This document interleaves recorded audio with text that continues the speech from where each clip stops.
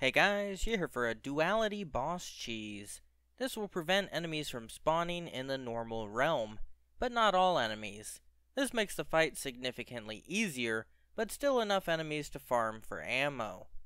This gets rid of everything but the bell keepers and the boss.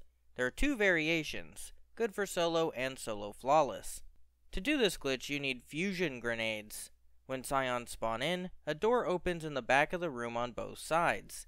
This happens periodically throughout the encounter. We will be disabling those doors. Throw a fusion grenade on the scion on the platform. When the grenade explodes next to the door, it will freeze the door position, blocking any more enemies from coming out of the door. You can tell because the door will start burning. The door won't close. For the rest of the encounter, no enemies will come from it. Do this on both sides to stop all low tier enemies. What is the timing? Your fusion grenade must explode stuck to a scion next to the door.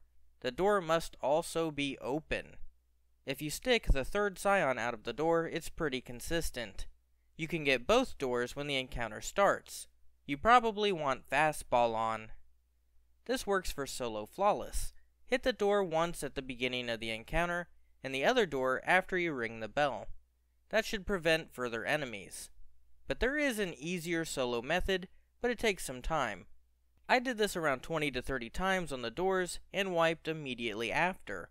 Sometimes I saw enemies come out of the door even when the door never opened, and eventually the doors just broke. Every time I started the encounter, the doors never opened and no enemies came out. I didn't need to have fusion grenades. After a few wipes, they opened again. Then I threw fusions a few more times, and it was permanent. The doors were permanently stuck. No scion spawned until I went to orbit. Overall, a useful glitch. Special thanks to Bad Gabe for this. Cheese forever, Guardian!